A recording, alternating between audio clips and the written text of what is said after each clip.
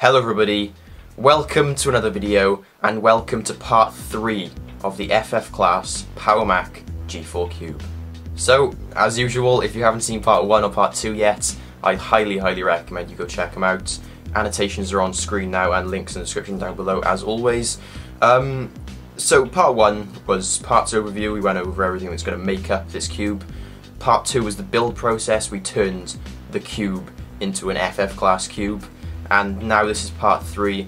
We're going to sort of go over, summarise, and see if this cube was really worth all of the effort. We're going to play a couple of games, we're going to play a few videos, we're just going to sort of see how quick it is in sort of day-to-day normal tasks. And before you sort of like go comparing it to like a quad G5 or something, bear in mind that this is still a single processor 1.2 GHz PowerPC G4. So I was sort of looking at machines that we could compare it to, and I would be really happy if it could sort of punch above its weight, get on par or possibly outdo a 2003 single processor 1.25 PowerMac G4 MDD. That would be awesome.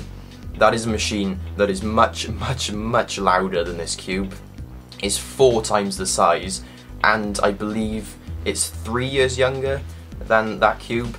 So it would be awesome if that cube could sort of just give that MDD a run for its money. If we can do that, then I'll be happy. And just before we begin, if you want to see some super high resolution glam shots of the FF class cube, then I'm going to leave a Flickr or Imager link in the description down below, so you can sort of just get up close and personal with the cube and properly see just how beautifully designed these things are. So with that said, let's delve right in. So before we start anything, just want to sort of go over the spec, show that everything is legit working. You see there 10.5.8, all the updates installed nicely. 1.2 GHz PowerPC G4, 2 megs of L3 cache, that is awesome. 1.5 gigs of SDRAM. More info, good graphics, you can see there GeForce 6200, core image supported, Quartz Extreme supported. This is a little beast of a system, guys. And the first test we're going to do synthetic benchmarks first, just to see how it stacks up to other machines, like sort of just purely crunching numbers. This is Geekbench, everyone knows about Geekbench. So yeah, for comparison again, I said about the MDD, the 1.25 MDD, that benches around about 700 on average in Geekbench 2, 32-bit. So I'm going to let this run now, and yeah, I'll get back to you when it's complete. 10 minutes later then, guys, bloody hell, that took forever, and we have a score of 678. Now that is not bad at all. I said I wanted to get somewhere around 700, that's where we got. That MDD that we're comparing ourselves to now as well has DDR memory. This cube only has PC100 memory, and of course Geekbench tests the CPU and the RAM. So you can see the integer performance around 900, floating point around 750, and then the memory brings it down with a score of 380 and 179. So that's a really very decent score, and we have nearly tripled the speed of our cube simply just with the CPU upgrade. This machine in its stock configuration scores around 200, 250, so that sort of a score coming out of one of these systems, you don't see that every day. So the next thing we're going to test now is the hard drive. So here we are then, Xbench. Let's just open that up. You can use it for like your CPU and GPU and stuff, but we're just going to use it for the disk today. Now I've pulled in the scores that I got when I upgraded, if you remember back last year, or the year before now, when I upgraded my PowerBook G4 with an SSD. So we can sort of conclude now whether it was worth getting an SSD or not.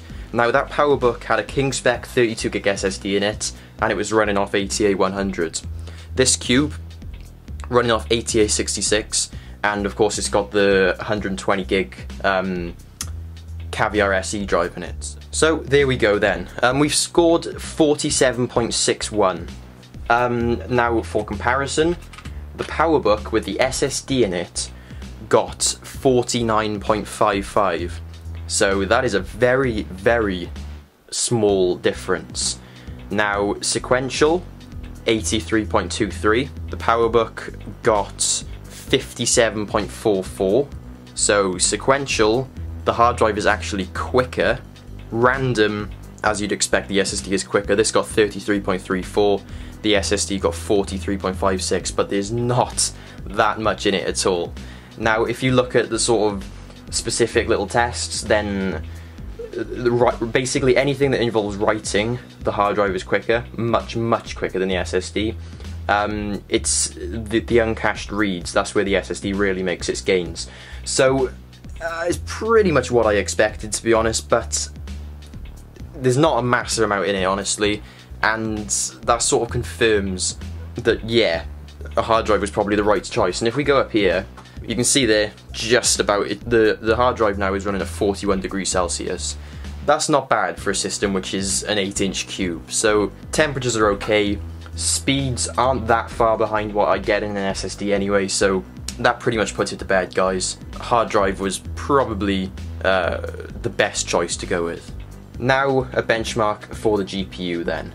Now this is OpenMark, pretty much the standard in PowerPC land for GPU benchmarks, and I have a couple of scores that are lined up here so we can compare how well it does, but I'm just going to let this run. It's going to take a while, and I'll get back to you when it's all finished up. And there we go, we got a score then, 5018. And bear in mind, guys, this is running at 2560 by 1080. This 15-year-old G4 Cube is pushing 2.7 million pixels. It just blows this computer just blows my mind so much. The original Rage 128 Pro that came with this system 15 years ago, that scores 250. That is just ridiculous. 250 to over 5,000. The GeForce 4 Titanium, same card that I put in my MDD last year, that benches around 4,500, so it's even faster than that. And that GeForce 4 was the fastest card you could get for from Apple for G4 towers. Obviously it never worked in the G4 cubes. And I just threw it in there just for the sake of it. The X800 XT, the fastest card you could put in a PowerMac G4. Again, won't work in the G4 cube, but in the towers, that benches around 15,000. So this is an impressive little card. But what this doesn't take into account is the really rather crap 64-bit bus that this card is built upon, and it's also in a 2x AGP slot, which is very crippling when it comes to actual real-world performance. So to test real-world performance, we're going to run a couple of games and see how they run. So this is Doom 3 then, and you may be thinking, that's not too bad when I'm sort of up against a wall. Turn around and the frame rate just dies. It's okay when you're in like small rooms and stuff, but big open spaces, it just doesn't work. So yeah, this is running at all low settings and at about 1280 by something. I can't figure it out because of the weird aspect ratio, but it runs at about, well, anywhere between 10 and 30 FPS. I wouldn't want to play it at all at that frame rate, honestly. So yeah, you're beginning to see now, you get these awesome benchmark scores, but due to the limitations of the cube itself, the actual real-world performance isn't that great. So this is Delta Force Black something. I can't remember the name off the top of my head, but it's pretty much a similar sort of affair. We get a little bit better frame rate, but it's not as pretty. But again, I mean, it's hardly playable, between 10 and 15 FPS really. Yeah, there's not much I can say really. Sort of high-end demanding games that were developed for PowerPC, they're not going to run on these cubes. The 2x AGP slot it just cripples anything that you put in it, basically. This is a slightly less demanding game, World of Goo. Now, games like this, the less demanding ones, obviously, this is at full 2560 by 1080 as well, which is just crazy when I think about it. Games like this run absolutely perfectly. This is a smooth, well, looks like 60 FPS to me. runs absolutely perfectly fine. So yeah, you're not going to be gaming on your cube anytime soon, but for less demanding stuff like these little puzzle games, it won't break a sweat, especially with this 6200 installed. So that was clear-cut proof that benchmarks don't mean everything. In terms of like normal UI snappiness and stuff, the core image support alone makes the card worth it. Like all of the animations are totally buttery smooth. It's just the high-end sort of 3D stuff where that limitation of the cube itself is not the card's fault necessarily. That's where it sort of reaches the limit. So yeah, I can't recommend high-end heavy gaming on a G4 cube. Onto something a little bit more realistic then, video. Now I've got two videos, 480p, so standard definition, high-end standard definition. You could run 360p if you wanted to, and then I've got 720p video there, 16:9 video, and we're just going to test both of them in VLC. Forget about QuickTime Player, guys. It's useless by today's standards. It's VLC or bust, basically. So that is the 480p video playing in VLC. As you can see, you can see the activity bar at the top. It's pegging it around 100%. It's pretty much the limit of what it can do, surprisingly, really. I've known PowerPC Max in the past to play 720p video fine, but yeah, 480p plays it fine without a hitch, without even like a slightest of a hiccup.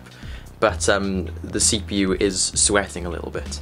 This is the 720p video, making the CPU sweat even more. Yeah, 720p video, forget about it. It's just not happening. It's really trying, but it's not even a slideshow, it's just like one frame every 2 minutes. So yeah, unfortunately 480p is pretty much the maximum I can go on this cube. So now we're going to do a little bit of web browsing, and given the absolute smashing that this machine has had today, synthetic benchmarks, one after another, games, 720p video, this web browsing should cope a little bit better here. So bang, WebKit came right up, apple.com loads relatively fine, not an issue. If I search for the PowerPC hub, there we go, Google. And luckily these days now, Google sort of recognises that it's an older machine, so it loads like an older version of Google. Back a couple of years ago, when Google just started to get bloated with Google Plus stuff, it didn't have that feature, so Google was so slow to use on PowerPC machines. Now it's a little bit better. So yeah, you can see there it loaded up absolutely brilliantly. If we load the PowerPC Hub website straight away, it's nice and nippy. Web browsing is really fine, and I think what made the cube struggle a little bit more than it perhaps would have normally is the fact it is running 2.7 million pixels. That's why it struggled on 720p video and the games and stuff, because it has to drive these pixels. And so yeah, if you were using like a 1366 by 768 monitor or whatever, I presume it would have done a lot better. But you can see here, web browsing isn't too bad at all. So the last test I want to do on this system is audio, or the Pro speakers.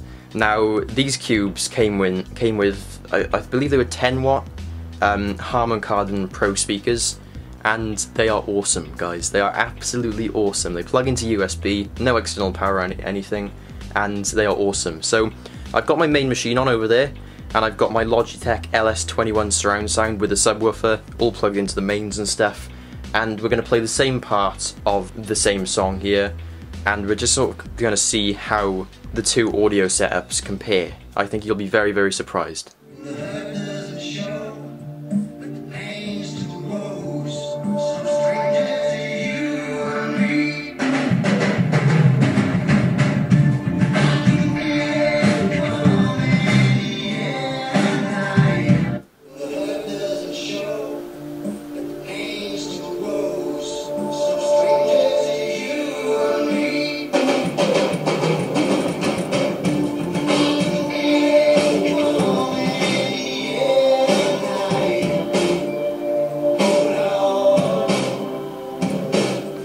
So yeah, you probably could tell the difference, to be honest. The first one was obviously the Logitech surround sound, the second one was a Cube, but still massively impressive, and the foam is starting to go, so you probably picked up a couple of little cracks there, but it's still massively impressive. For two puny little speakers that just run off USB, it's just, I think they're really, really cool, and they're designed really, really nicely as well, so they look absolutely awesome on the setup. So yeah, conclusion time then, basically. Was this worth it? Yeah, I'd say it was. I could sell it and I'd probably make £200–300 profit actually. I got all of my parts for very, very good prices. It cost me a lot of money, but I could probably make a profit. It's nice to have a PowerPC machine around, especially a PowerPC machine as awesome as that one. Now that I'm not using PowerPC as my main sort of architecture, it's always nice to have a PowerPC Mac there just in case you want to have a fiddle around one day. Does this thing have any functions for me personally? Well, I'm thinking possibly to stick maybe a 500 gig ID hard drive in there, so pretty much the maximum capacity it could take, and basically use it as like a file server, because they are so ridiculously quiet. It's on, and I don't know it's on. Even with the two fans in the system, it is so ridiculously quiet. It runs very, very cool. This GPU has taken an absolute beating today. It's currently sat at 56 and it's going down. So it's a very, very cool system.